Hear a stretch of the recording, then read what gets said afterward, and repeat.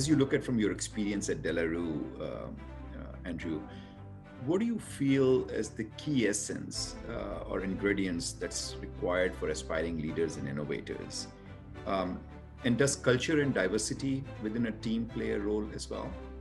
Innovators have got to have an inquiring mind. They've got to be always thinking about what's the next thing that my customer set is going to need. And I think too often, maybe, I mean, even in De La Rue in the past, actually, we've sometimes just done research projects just for the sake of doing research projects because somebody's had a good idea and that's been their pet project and they've gone off and developed it. But if you're not focusing on the purpose, then I think it is just pure research. And obviously pure research has a place, but pure research doesn't always lead to quick profit or quick sustainability for the business.